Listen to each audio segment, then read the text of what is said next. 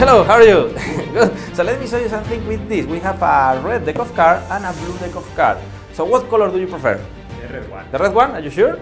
Okay, so we're gonna start with the red card, and I will select only one card. Gonna be a prediction, so could be the King of Diamond, the Ace of Clubs, because we have 52 different cards, but I will not show you my prediction. So I will take one from the middle, and I'm gonna leave it there, okay, for later, because now it's your turn. I will ask you to think in one card, okay? Doesn't matter the card, only I will ask you to think in one card and take it from the deck. So what do you prefer? What card do you prefer?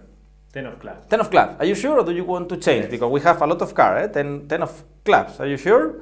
It's here, yes. Right? Between 52 from your deck.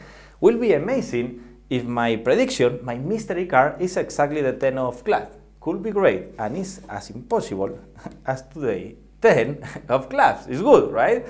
But if I am honest with you, this was so easy for me.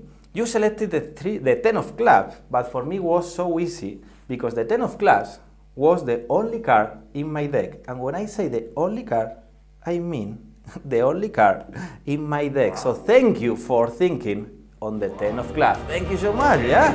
Wow.